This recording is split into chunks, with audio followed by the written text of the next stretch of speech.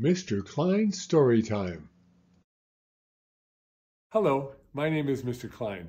I've been an elementary school teacher for almost 30 years, and I love reading stories to young people just like you. In fact, I've got a great story that I'd like to share with you right now. So let's get started. Franklin's Christmas Gift. Written by Paulette Bourgeois.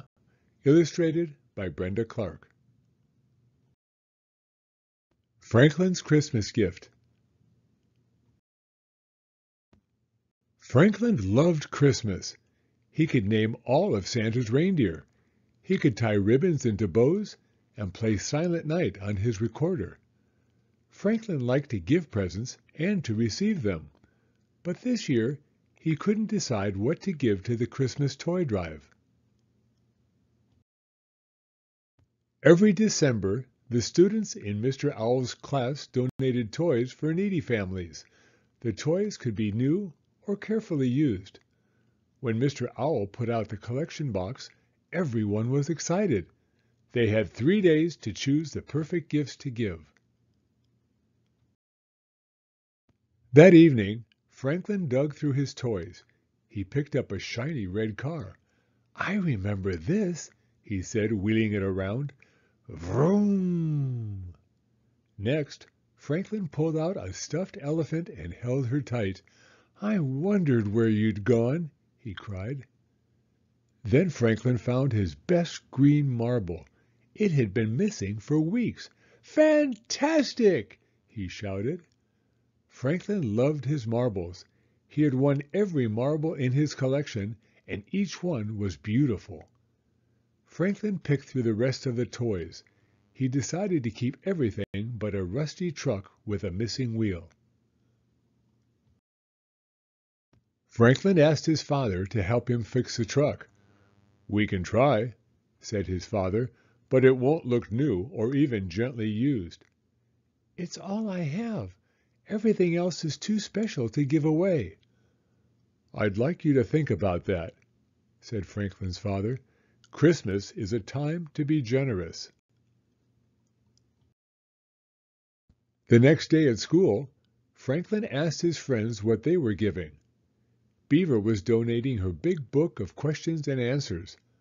"I already know all the answers," she boasted. "I'm giving a puzzle," said Bear. "I only did it once." Franklin frowned. "I'm giving a truck, I think." He had 2 days left to decide, but Franklin was too busy to think about the toy drive. He played the recorder in the school concert, made a card for Mr. Owl, and wrote a holiday story. "I'll pick a toy after school," he promised himself. When Franklin got home, there was a gift for him under the tree. It was from Great Aunt Harriet. Franklin was so excited that he forgot all about choosing a gift for the toy drive. Franklin squeezed the present and shook it. "No peeking," laughed his mother. "Do you know what it is?" asked Franklin eagerly. "It must be something special." His mother smiled. "Great Aunt Harriet always gives presents that mean something to you and to her." "Like last year," said Franklin. Great Aunt Harriet knew that he loved to put on plays, and she gave him 2 puppets that had been hers when she was little. It was one of Franklin's best presents ever. The next day at school, the collection box was brimming. "You've all been very generous," said Mr. Owl. "Do you know that your gift might be the only one somebody receives this holiday?" Franklin gulped. He'd never thought of that. He had to bring a present tomorrow. Franklin raced home after school and looked through his toys again. Somebody else might love Elephant, but she was worn from so much hugging. And Franklin wasn't sure that the red car went fast enough. Franklin was upset. At first, all of his toys had seemed too special to give away. Now, nothing seemed special enough. Franklin played with his puppets and thought about how Great Aunt Harriet chose her gifts. "The best presents are special to give and to receive," he whispered. Then Franklin saw his marble collection, and he knew that the marbles were special enough for the toy drive. Franklin polished them and put them into a soft purple bag. He wrapped the present and made a gift tag that read, "These are lucky marbles. Merry Christmas." The next morning, Franklin put his present on top of the collection box. Then Franklin and his friends hauled the box to the big tree at the town hall. They placed each present under the tree. Franklin knew he would miss his marble collection. Still, he didn't feel at all sad.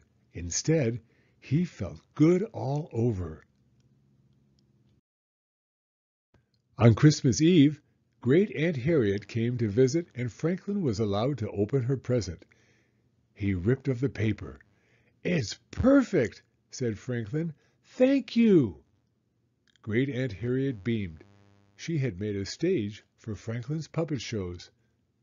"Now open yours," Franklin insisted. Great Aunt Harriet unwrapped her gift slowly and carefully. Inside was a play, written by Franklin and dedicated to her. "This is my best Christmas present ever," said Great Aunt Harriet. Franklin got that good all over feeling one more time. The end. Thank you for coming to Storytime.